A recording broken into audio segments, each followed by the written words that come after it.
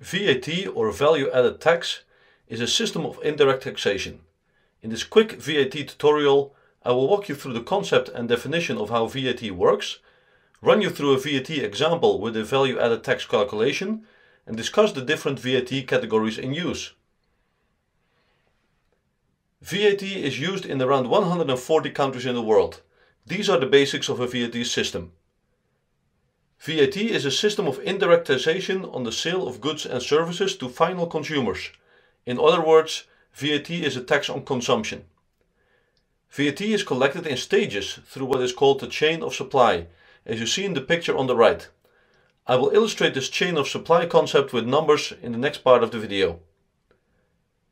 VAT registered businesses charge VAT on their sales, this is called output tax, and recover VAT on their purchases and expenses, this is called input tax, and settle the difference with country tax authorities.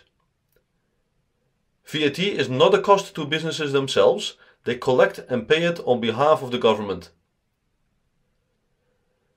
VAT rules and rates and rules are subject to change, so check with your local country tax authorities or tax advisor for any country-specific application of the general idea and any exceptions to the rule.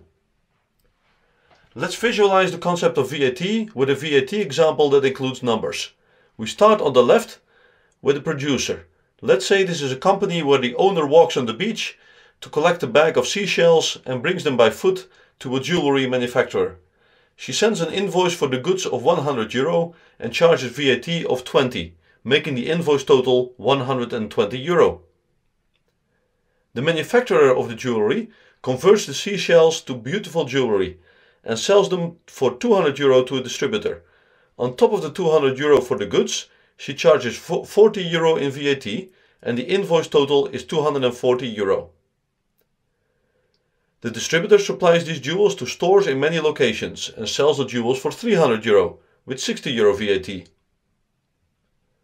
The retailer then sells these jewels to consumers at €400 with €80 VAT. Value gets added along the way in the chain of supply. Each company provides specific expertise and skills. Each company sells at a higher price than what they purchased the goods for. Here is how the collection in stages by the government works.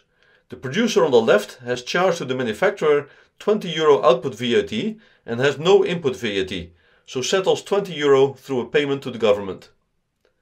The manufacturer has charged €40 output VAT to the distributor and has €20 input VAT, so pays a net amount of €20 to the government. The distributor has €60 output VAT and 40 input VAT, so another net 20 to the government. The retailer has €80 output VAT and 60 input VAT, for the last net €20 VAT going to the government. 4 steps of €20 VAT each equals a total of €80. As you can see, VAT is really a tax that impacts consumers, as they are the ones ultimately paying the €80 that is embedded in the retail price of €480. VAT is not a cost to businesses themselves, they collect and pay it on behalf of the government, over the various stages of the chain of supply. Let's go through the VAT categories and rates for the UK as an example. The standard rate for most goods and services is 20%. The reduced rate for things like children's car seats and home energy is 5%. Some items, such as most foods and children's clothes, are taxable but at a rate of 0%. There is a category of services, more specifically medical, financial and postal services, that is exempt from VAT. There are also transactions that are out of scope, donations to charity and tolls for a public road. The first 3 categories, standard rate, reduced rate and zero rate, are considered taxable goods and services. Even though at first glance the zero rate category and the exempt category look the same, there is a big difference on the input tax side. The seller of exempt goods or services, like a bank, is not entitled to reclaim VAT on business purchases, whereas the seller of goods and services rated at 0% is entitled to reclaim VAT on business purchases. The European Union is very well known for having a well-functioning VAT system.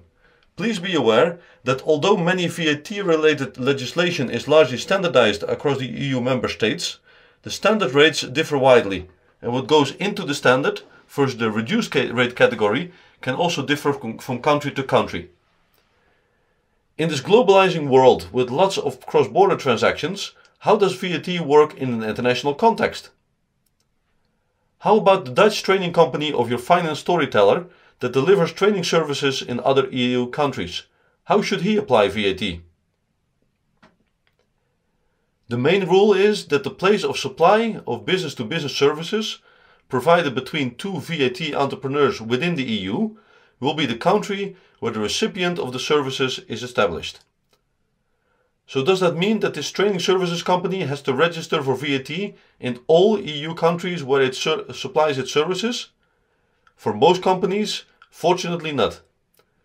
There is a solution for this situation, and it is called reverse charge VAT. In reverse charge VAT, there is no VAT on the invoice itself.